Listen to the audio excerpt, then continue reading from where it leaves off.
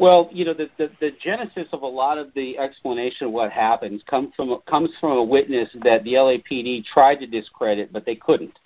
And so instead of trying to bring this witness out and show this witness that shared a jail cell with Rafael Perez at the time, and his name is Ken Boagny, or actually Ken Bogany is how it's pronounced. Everybody calls it Boagny, but it's actually Bogny, Boagni, Ken Bogany.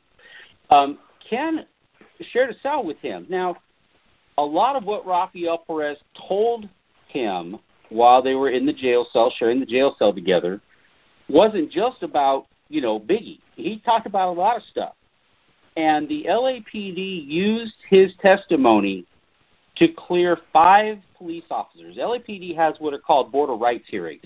Because cops are union, they have an opportunity to kind of have a trial if they get brought up on charges like they did something wrong or they stole or they shot somebody and they shouldn't have.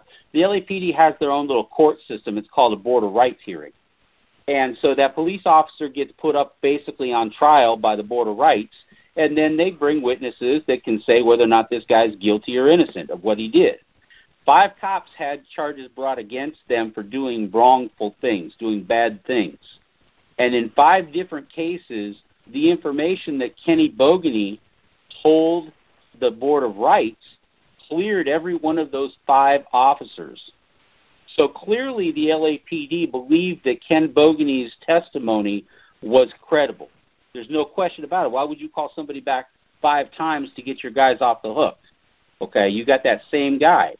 Now, but suddenly when this same guy who's got all this other information you believed comes and starts telling you about all this other thing about Biggie, the LAPD turn around and say, oh, he's just a jailhouse guy. He doesn't know what he's talking about. He's nuts.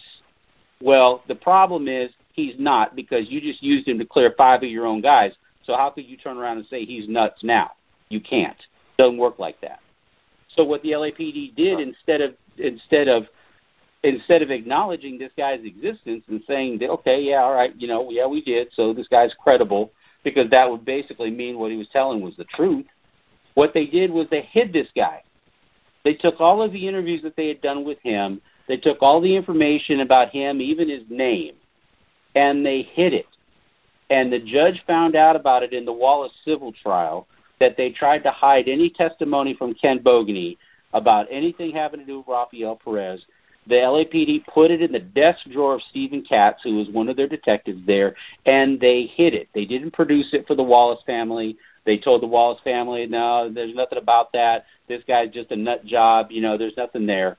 Well, they found out, the Wallace family found out that they were hiding it. The judge gave an order. And the first time in history, the LAPD's robbery homicide division was shut down for the day, while they went in and started looking through desk drawers trying to find out that information. You know what they found? They found Kenny Bogany's testimony, and it wasn't good for the LAPD. And what made it worse for the LAPD was when that judge found out that, sure enough, they had found that information, the judge fined the city of Los Angeles $1 million for hiding that stuff. So you got to know, if it's worth $1 million, huh? Yeah. No, I was going to say, with all this happening, I mean, you would think that they would just turn the spotlight right down on them and do a massive investigation, kind of like, I don't know if you're familiar with Betty Lauren Maltese out of Cicero. Her husband was a mob figure in Chicago in the 50s. When she became town president of Cicero, they had to have the feds come in and fire the entire police force. That's right. I mean, with all this damning evidence, and these guys are just still pushing it under the rug. It's crazy. Well, you got to realize, I mean, if you're willing to risk $1 million for something, it's got to be important. Yeah. And of course, that's what, when we got on the phone with Kenny, we called him up, and we just asked the question: what is it that you had to say that was, worth $1 million to these guys? Why were they fighting so hard to keep what you had to say out of the, away from the Wallace family? Well, like Jerry Heller said, follow the money.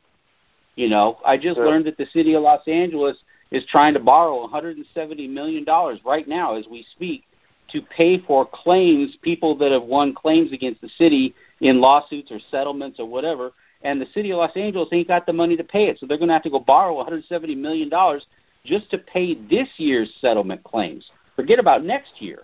So you think about how much money Biggie Wallace would have made in his lifetime. Okay, half a billion dollars, $500 million maybe, if he had kept going the way he was going with that trajectory. So when you think about that, and then you triple the damages because it's a wrongful death claim, you triple the damages there.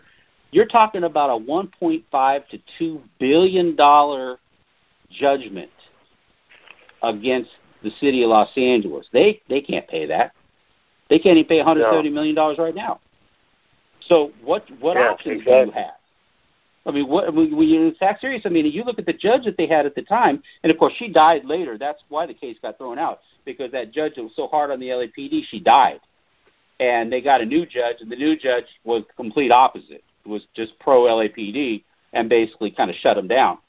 But the big thing about it, this judge, she didn't think anything of fining him $1 million just for pissing her off.